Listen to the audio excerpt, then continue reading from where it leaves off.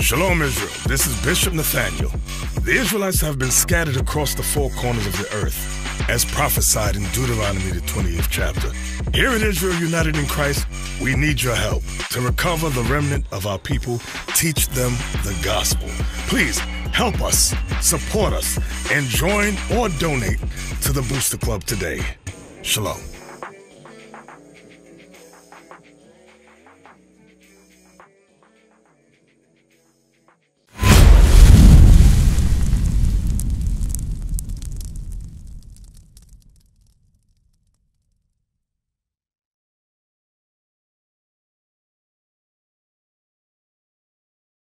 Hey, Shalom, Israel, Most High in Christ bless. Welcome to another edition of 15 Minutes with the Captain. I'm Captain Zab. To my left, I have Sojo Ananias. Sojo Nice. Okay, today we're going to talk about a portrait of a prophet, a portrait of what Israel should look like, really how we should carry ourselves and present ourselves as men of the Lord. We're going to focus in on the brothers today and really what they supposed to represent when they lead a house as ambassadors of Christ. Let's go to Hosea chapter 3 and verse 4. The book of Hosea, chapter 3 and verse 4. Yep. For the children of Israel shall abide many days without a king, and without a prince, and without a sacrifice, and without an image. So brothers are supposed to, some of us grew up in households where the standards of cleanliness, the standards of upholding yourself were not stressed, they were not emphasized, they were not maintained throughout their childhood. So they come into it with a lackadaisical approach of how they should really carry themselves. But no more can you do that. Now that you have repented, you got to make sure that your personal appearance is on point. Let's go to 2 Corinthians chapter 5 and verse 20. Let's look at that. Let's make sure we are representing Christ and the Most High the way they deem we do it. Come on. The book of 2 Corinthians chapter 5 and verse 20. Yep. Now then, we are ambassadors for Christ. See that? We are the ambassadors for Christ. That's who we are. You men of the Lord, you are ambassadors of Christ. You got to make sure you carry yourself and you look a certain way, you smell a certain way, you present yourself in all the ways that the Bible says you should. This is your standard of how to do that. Come on, let's go to Sirach chapter 19 and verse 29. The book of Sirach chapter 19 verse 29. Yeah. A man may be known by his look, Mm-hmm. and one that hath understanding by his countenance when thou meetest him. So a man is known by his look. It's important how you look because people are going to look at you and they're going to develop an immediate idea of the person that you are, right? What they say, you can only make one first impression. Yeah, so once you carry yourself that way, brothers is handing out flyers to people. They go into camp. That's your first impression that brother or sister might ever see of a man of the Lord. So you got to make sure that you present yourself the right way. Come on, keep going. A man's attire and excessive laughter and gait show what he is. So a man's attire that show who you are. You got to make sure that your attire is presentable, right? Your clothes should be ironed, right? You should have a haircut. You should smell good. Your breath shouldn't stink. These are things that you should be able to do because you are an ambassador of Christ. This is the first impression that people are going to have when they meet the prophets of the Lord. You got to make sure you present yourself well. Come on, let's go to Genesis chapter 27 and verse 27. Because we got to figure out where we got these traits from for not really caring. Some brothers just don't care about how they look and how they present themselves. I can't understand it. Have some brothers in the body, right? You be like, bruh, if you just like got a haircut, you'll be all right. You know what I'm saying? If you make sure your clothes was ironed, like sometimes you don't have to put that shirt in the dryer because it make it look old. Hang dry it. These basic things we could learn, but some brothers, they just don't know. They didn't learn. They didn't learn how to wash their clothes properly. Come on, let's look at this. The book of Genesis chapter 27 and verse 27. Yeah. And he came near and kissed him. So this is Jacob presenting himself before his father Isaac, and he's trying to supplant Esau. Now, Esau was known specifically by his father, by certain qualities. Now, let's see what those qualities are. Come on. And he smelled the smell of his raiment. And he did what? And he smelled the smell of his raiment. Go ahead. And blessed him and said, see, the smell of my son. The smell of his son, Esau. Is as the smell of a field. Is as the smell of a field. Go ahead. Which the Lord hath blessed. Where he was working all day. That's what he said that Esau smelled like. So where do you get these qualities from for not really caring about how you look, smell, and appear before the Lord? Where are you getting that quality from? You're getting it from your oppressor. Let's go to Deuteronomy 28, verse 48. That's where you're getting it from. Because that is not the standard of the Lord. When we read about David and other men going out to war, they still made sure that after they finished their battle or whatever it was, that they cleaned themselves, that they bathed. Come on, let's go. The book of Deuteronomy, chapter 28 and verse 48. Yeah.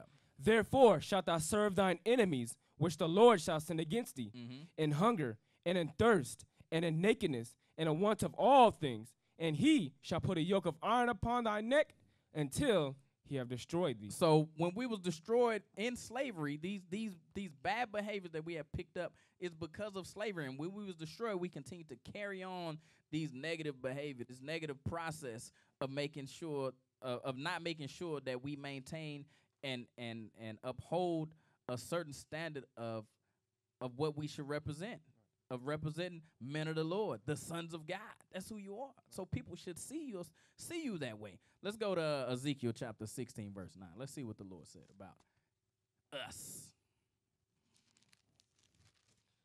The book of Ezekiel, chapter 16 and verse 9. Yeah. Then washed I thee with water. Yea, I thoroughly washed away thy blood from thee, and I anointed thee with oil. So that's how the Lord did. He made sure that we washed us. This is what he wants us to be like. He wants us to be washed. Come on. I clothed thee also with broidered work, and shod thee with badger skin, and I girded thee about with fine linen, and I covered thee with silk. I decked thee also with ornaments, and I put bracelets upon thy hands. So we had jewels on and stuff like that. The Lord cared about what we looked like. Come on. And a chain on thy neck, and I put a jewel on thy forehead, and earrings in thy ears, and a beautiful crown upon thy head. Thus wast thou decked with gold and silver, and thy raiment was of fine linen and silk, and broidered work.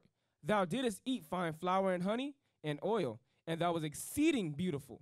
And thou didst prosper into a kingdom. Here it comes. And thy renown, Thy renown went forth among the heathen. So we always had a representation of looking good, of smelling good, of presenting ourselves well. That was our reputation. That's what renown means, our reputation. We was known for making sure that we was always a specific and peculiar people that had high standards of representation and what we looked like at all times.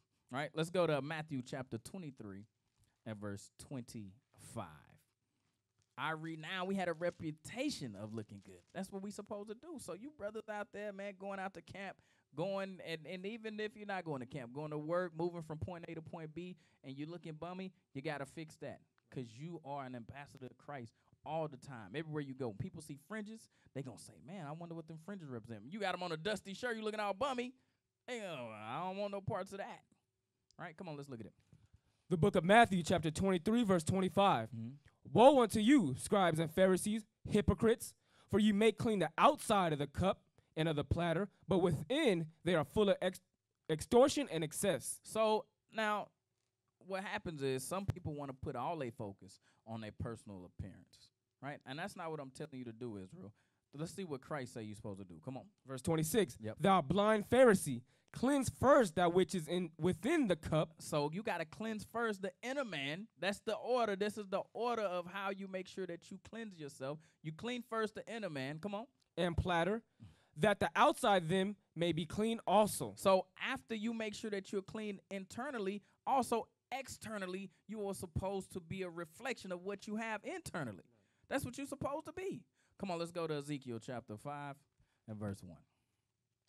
Christ put the order in place. You clean first the inside, but after that, you make sure that the outward appearance is on point as well. Come on. The book of Ezekiel chapter 5 and verse 1. Yeah. And thou, son of man, take thee a sharp knife, take thee a barber's razor, and cause it to pass upon thy head and upon thy beard. So another thing you can do is make sure your haircut is on point. Make sure you not looking sloppy. Make sure your grooming standards are maintained. Let's go to Isaiah chapter 52, verse 1 and 2. Grooming standards. Make sure you uphold grooming standards, even with your hair. Come on. The book of Isaiah chapter 52 and verse 1. Yeah. Awake, awake. Put on thy strength, O Zion. Put on thy beautiful garments, O Jerusalem. So part of you awake and part of you repentant is, like we were saying before, you make sure that outward appearance starts to come up as well. You start making sure that outward appearance is different from what it was before. Come on. The holy city, for henceforth there shall no more come into thee the uncircumcised and the unclean. Let's go to Psalms chapter 45. Psalms 45, verse 7 and 8. So you want to make sure the order is you clean the inside man first, then you start working on the outside man. The outside man doing things like your grooming standards, maintaining your beard, your haircut, right, things like that. Also, make sure you maintaining your clothes to a certain standard. Psalms 45, verse 7. Come on. The book of Psalms, chapter 45, verse 7. Yeah. Thou lovest righteousness and hatest wickedness. Therefore God, thy God, hath anointed thee with the oil of gladness above thy fellows. All thy garments smell of myrrh. So all your garments smell good. Go ahead. And aloes and cassia out of the ivory palaces, whereby they have made thee glad. So we supposed to make sure that we smell good, right? You want to make sure that you're doing things to make sure that you smell well. Wash your clothes, right? Make sure you put your cologne and your fine oils on and things like that so you smell well. Last but not least, let's go to Wisdom of Solomon, chapter 13 and verse 3. So these are different attributes. These are different tools you can use to make sure that you are maintaining your grooming standards. We're going to go here. Wisdom of Solomon 13:3. Come on. The book of Wisdom of Solomon, chapter 13 and verse 3. Yeah.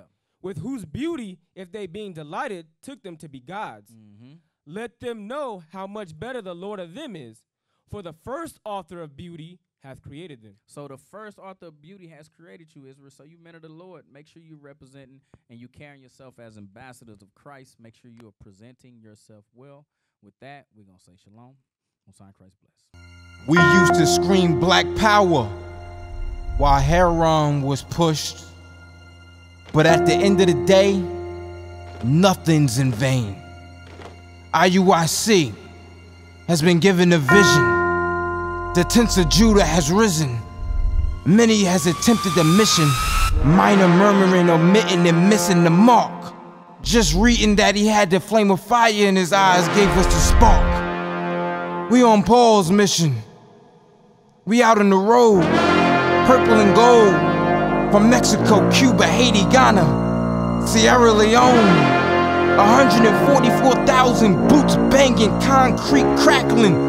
These are our men repented at heart. The scriptures is proof. IUIC, we deliver the truth.